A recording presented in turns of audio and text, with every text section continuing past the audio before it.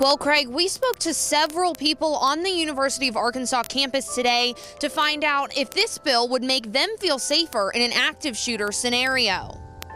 It's been 16 years since the University of Arkansas has had an active shooter situation. Outside of that, we haven't had that type of a problem. Representative Charlie Collins and several other House members believe college shootings like that one and others around the country since then could be deterred.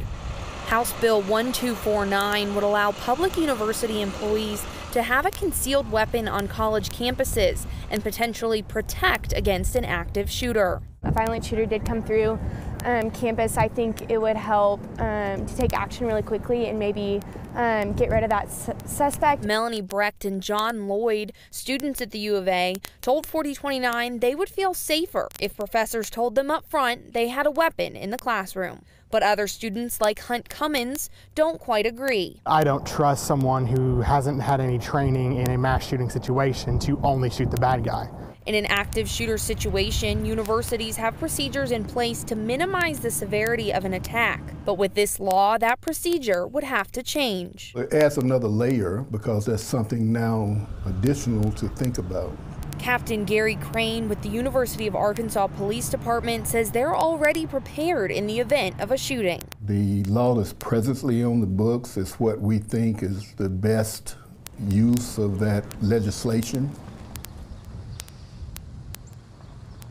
Now, Captain Crain told us all UAPD officers are trained to handle an active shooter scenario, but if this bill becomes law, they will update their current policies to reflect the new circumstances. That bill is expected to be voted on by a Judiciary Committee next Tuesday and is expected to make it to the House floor by next Thursday. We're live in Fayetteville. Katie Davidson, 4029 News. This bill would only allow for Arkansas concealed carry permits. Even if your permit is from another state and it's honored by the state of Arkansas, you cannot carry a gun on a college campus.